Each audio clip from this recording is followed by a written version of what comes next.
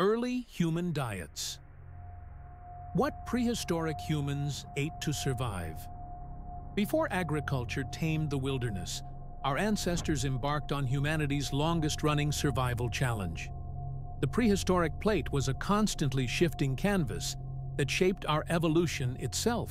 Picture a Paleolithic woman scanning a savanna 100,000 years ago. No supermarkets, no refrigeration, no certainty of her next meal. She carried knowledge passed through generations, which tubers could be safely eaten raw, which mushrooms meant death, which insects provided emergency protein when larger game disappeared. Archaeological evidence reveals a startling truth. Prehistoric humans were supreme dietary opportunists. Stone tools bear microscopic traces of everything from mammoth meat to wild grasses.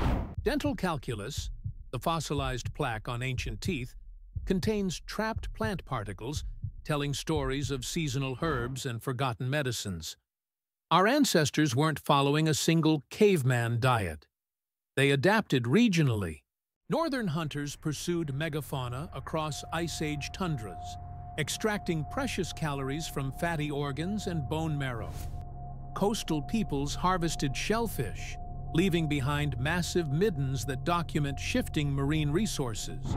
Tropical forest dwellers developed blow darts to hunt monkeys and specialized knowledge of medicinal plants. Most intriguing are the nutritional mysteries we're still unraveling. How did these early humans avoid vitamin deficiencies? What fermentation techniques preserved seasonal abundance?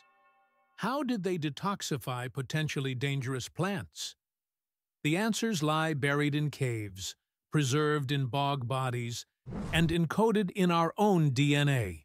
Clues to understanding humanity's most fundamental relationship with the natural world. What we chose to consume and how it ultimately consumed us.